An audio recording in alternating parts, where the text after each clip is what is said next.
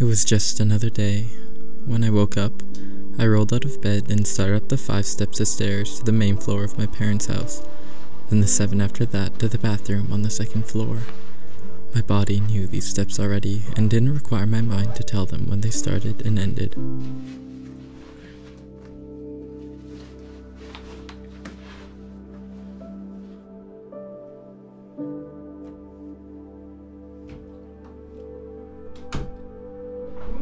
The house I grew up in Calgary saw some changes throughout the 19 years with renovations and whatnot, but in essence it was the same. It was where my sisters and I built snow forts in the winter, planted carrots in the garden in the spring, played street ball in our back alley late into a summer night, and collected ladybugs by the wilting flowers in the fall. It was here that I stepped out of home that morning, not quite comprehending what it meant to be leaving home.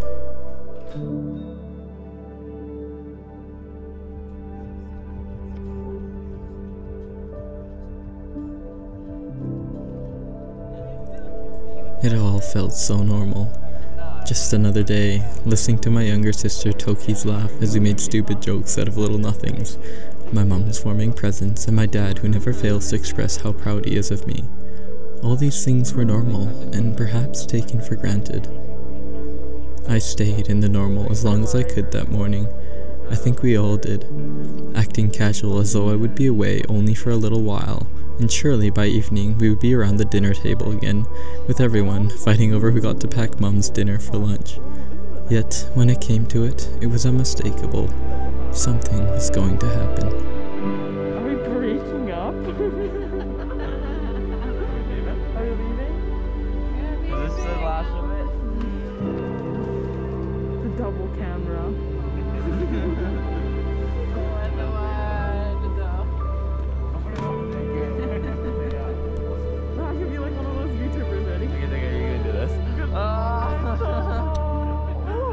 You have to extend the pole. You have to extend the pole. Like this. Oh, right. Yeah. Okay, you try now. Take two. Oh, come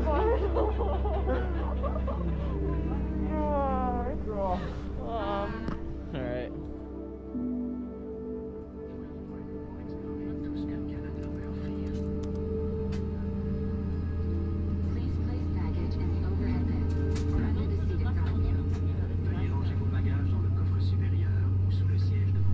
Change is a time, a state of being, a constant in the unconstant, often accompanied with uncertainty, anticipation, and perhaps some nervousness. It's hard to comprehend all of this when your entire life is revolved around the same 4-story house with 5 bedrooms, 3 sisters, and a loving mother and father. Yet there I was, now 35,000 feet in the air, going to a place far, far away from home. Calgary, bye-bye.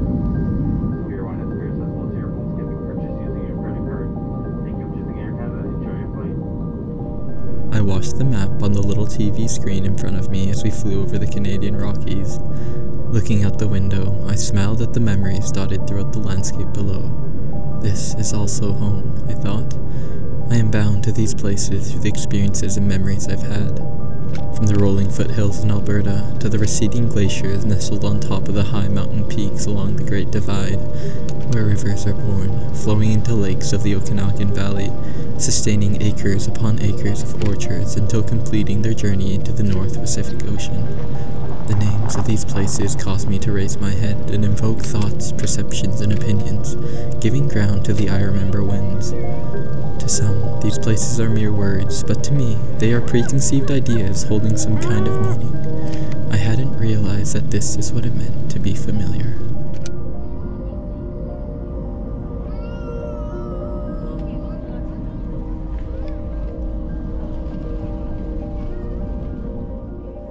So, kind of a quick debrief of the flight plan that we have. So we have 1 hour here in Vancouver. I'm in Vancouver right now, and then headed to Tokyo, Narita. 2 hour layover there, well, 2 hours and 40 minutes, and then we are headed to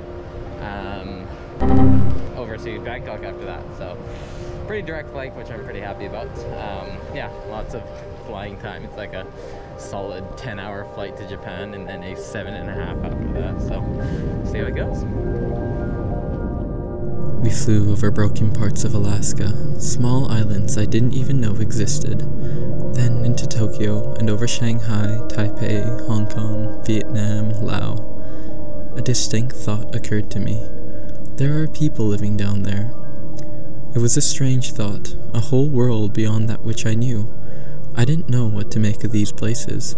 There was nowhere to place my thoughts, no ground to which the mind could root its opinions. These places were mere words, void of any substantial meaning.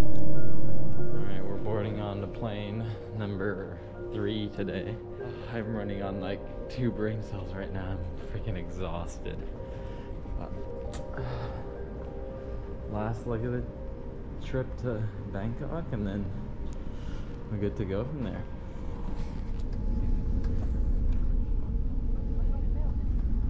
Dead.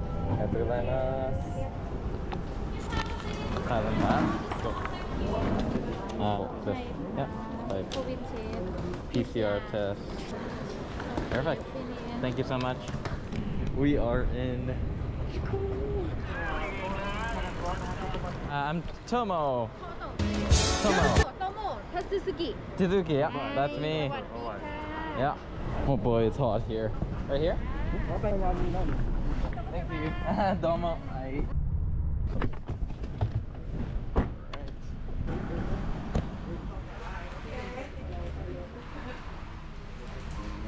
Thank you. That's all? Yeah, that's it. Just one bag. Tomo. Okay, awesome. Thank you so much. You too. Take care. Awesome. Thank you. I am going to.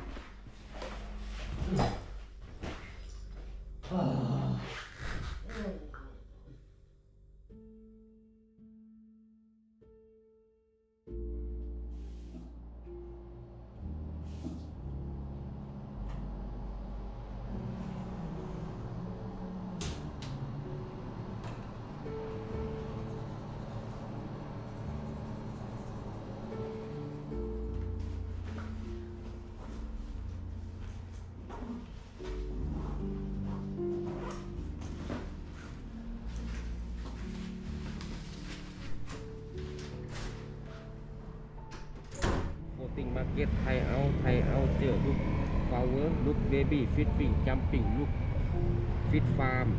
After that, the boat take you to stop pallet. Yeah, look. 1 hour, come back, split 1 pallet. Backpacking wasn't what I had expected it to be. Coming from car life, I wasn't used to having to find a place to sleep every night and transport to get around to see what it is I wanted to see. I remember struggling to adjust to travel in the first days in Bangkok. The jet lag hit me hard, and I walked around the city like a zombie, hardly taking in my surroundings. I was quickly overwhelmed by the persistent tuk-tuk drivers offering me tours, the street food stands around every corner, the loud bars, the bright lights, and the towering buildings. Without any plans or a sense of direction, all the must-sees and do's of the city left me slipping into doubtful thoughts. My romanticized vision of travel was quickly slipping out of my control. Gonna get a phone plan there, a SIM card, and yeah, go from there.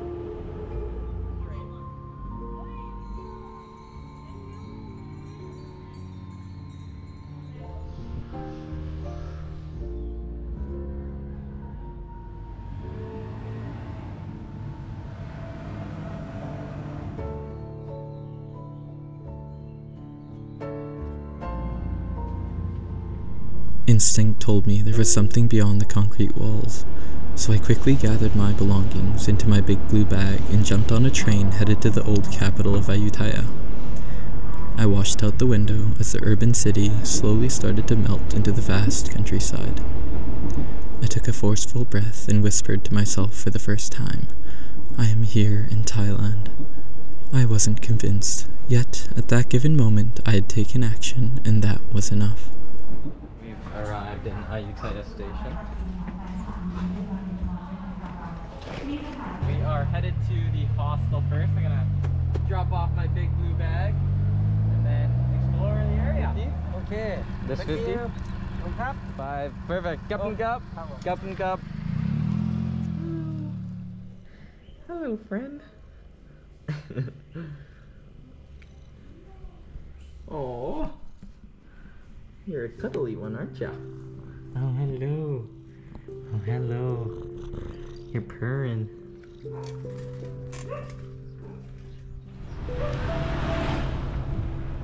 Forgot that this road is on the left.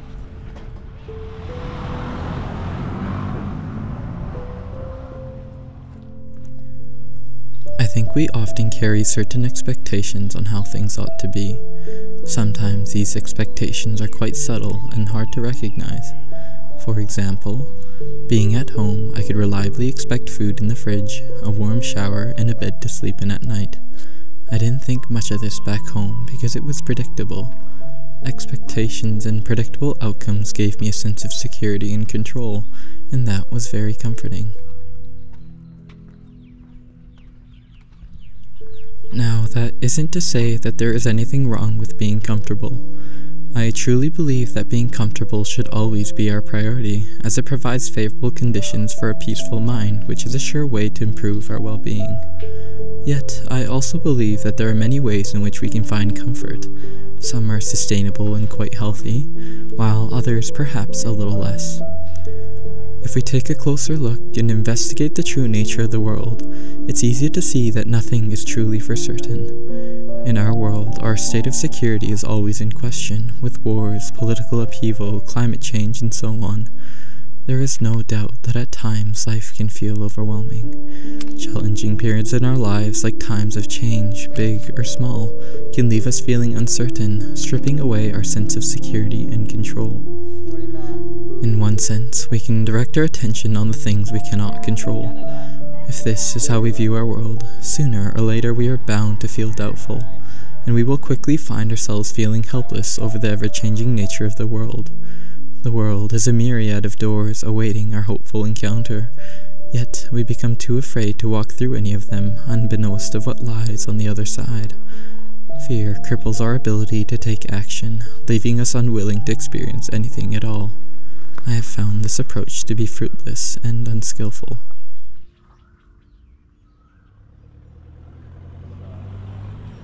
Yeah, very neat. This way of thinking might be more habitual to us than we may presume. In a stable environment, it can feel like our lives are under control. We may have a place to sleep at night, loved ones to come home to, and food readily available to nourish our hunger. Control imbues comfort and security, and our minds become very attached to this subtle sense of stability. It becomes difficult to see things we take for granted when they are seemingly stable, perhaps even certain. But this is a false perception, and it is not a healthy state of mind. Predictability is not a measure of certainty. This fact became very apparent to me when I was removed from my predictable comforts. It's true that we have to come to accept that there are things which we cannot control, because that is the nature of our world. Yet, I think we are often given a long list of uncontrollables which we are expected to willfully let go of, but I'm not so sure that this is how it works. I believe the real work comes in recognizing what we cannot control, and cultivating a gentle awareness that penetrates something deep within.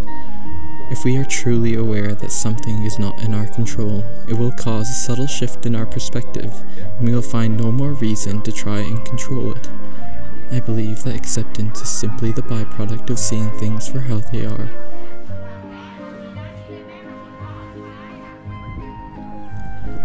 Now, this doesn't mean we should simply sit there and let the world walk all over us, claiming somewhat existentially that nothing is in our control.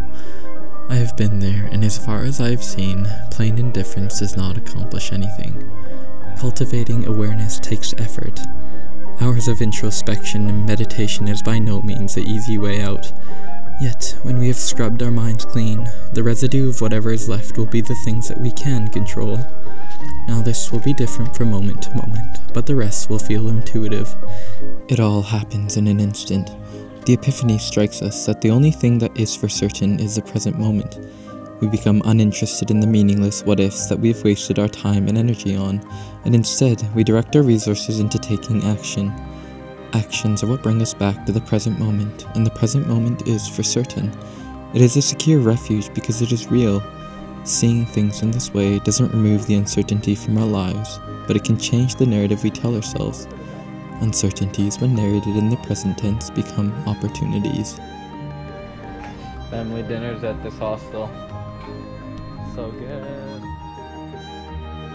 So it is currently 5:53. Me and 2 other boys from the dorm or the hostel woke up.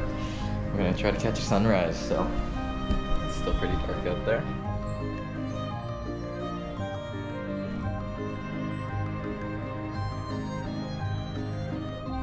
When I am faced with a trying period in my life, I have found it a useful exercise to meditate upon what is troubling me. I'll sit and focus on my breath until the mind is very calm. And from here, I am able to approach its entanglements and discern whether or not they are within my control. If I find that my concerns are beyond my control, I try not to spend much more time dwelling upon it, and instead I try to direct my attention on the things that I can control. When life is stable, I will practice a healthy dose of gratitude for the blessings and kindred spirits that are in my life. It serves as a reminder that these things are not for certain, therefore they are that much more important to cherish in the present.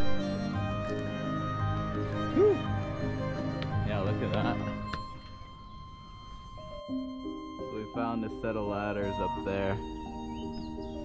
Sun's coming out, so we gotta hurry. Mom is not gonna like this.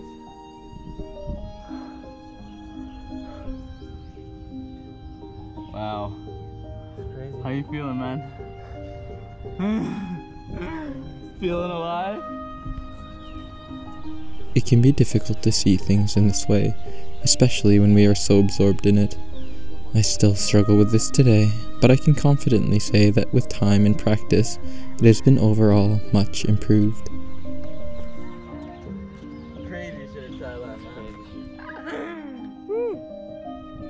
That's not going in the vlog.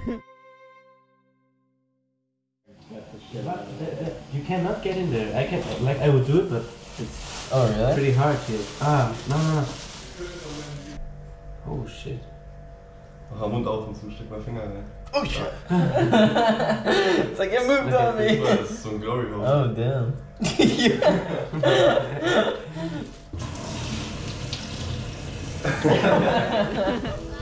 See ya. Hope to see you soon. Yeah, if we're back in Ayutthaya, we're coming right back. All right. Thank you. Good luck. Kapkum makam. That's so friendly. They're so awesome.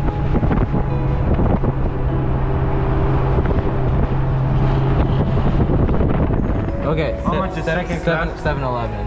7-Eleven? Yeah. No, Yeah. We take third class. Oh. Or mine. How many classes? 3. I met 2 Germans, Finn and Arif, at the hostel I was staying at in Ayutthaya. Being the same age, we quickly bonded. That night, the 3 of us snickered to the roaring snore of the 4th in our dorm before finally falling asleep. By morning, we had agreed to accompany one another to the north, and by evening we found ourselves in a third-class cabin of an overnight train, trying to get comfortable in the hard wooden seats.